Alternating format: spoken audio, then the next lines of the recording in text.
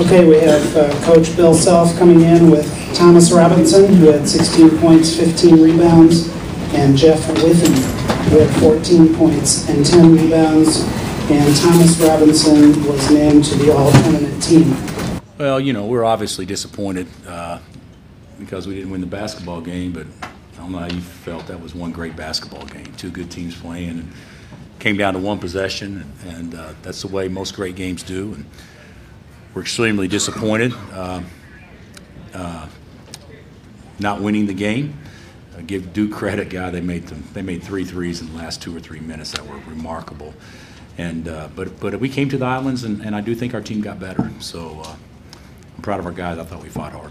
Well, I thought the crowd was unbelievable. But you guys are here every year. I'm not, but I can't imagine there being a lot better atmosphere than that game against two historic programs, packed out in the history of the tournament. There may have been some games that matched. I can't believe there'd be anything better. And I know our guys had a blast playing in it, and I had a blast coaching in it, and it was a terrific atmosphere. Coach, what was the call on that play where Tyshawn turned it over on the side? What do you mean the call? What were you trying to go with on that one? Well, we were, you know, they've been doing a good job of hedging ball screens, and so we sprint Thomas out there, and he didn't ball screen. He faked it. And usually 9 out of 10 times when you fake the ball screen, the defender will go with him, and most defenders that are guarding the ball are taught to force it into the ball screen.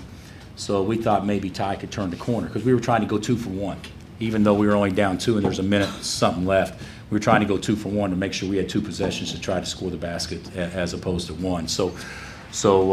And then have to foul because they're such a good free throw shooting team. So, you know, Kelly, I believe, made the play of the game, even a bigger play than Thornton's 3 probably. He made the play of the game, and Ty dribbled it off his foot. So at least that's what it looked like from my standpoint.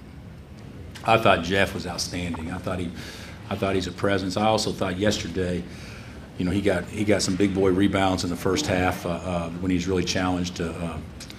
Georgetown game, I don't believe he was as big a factor, but because of fouls. But I thought he played terrific, and you know that's one thing about our team. I think there's a lot of room for improvement because of Travis making some key plays for us over here, and Jeff and Elijah. I mean, these are guys that, and Connor and Just, these are guys that have never really been in the game except as a complimentary role when it's not on the line. So I thought we got better, and I certainly thought Jeff played really big.